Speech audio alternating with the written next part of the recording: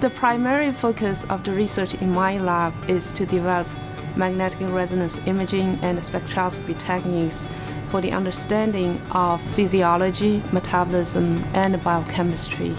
If we can identify metabolic dysfunction or abnormality at an early stage of the disease, that will allow the physicians to have interventions at an early stage that may make the disease curable. For example, diabetes, which is fundamentally a disease in metabolism, in metabolic disarrangement that leads to a lot of complications.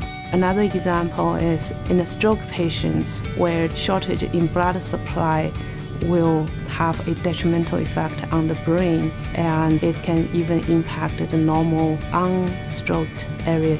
We're currently working on is to develop more sensitive and fast magnetic resonance spectroscopy techniques so that we can quantify a series of metabolic activities in vivo.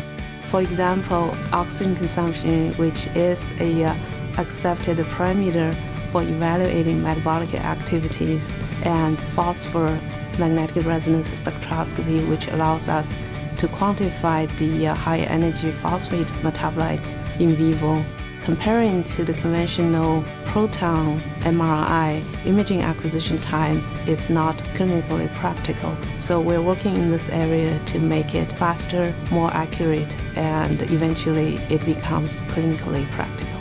In the cardiac imaging area, we did a few clinical studies. We looked at the regional myocardial function in kids with muscular dystrophy.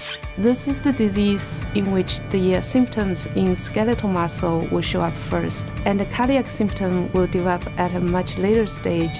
We evaluated cardiac function in kids aged 7 to 10 years. If you look at the conventional parameters that used to quantify cardiac function, they all appear normal, including the echocardiograph. But using our technique, we were able to identify early abnormalities in cardiac function that would allow treatment intervention to be applied earlier.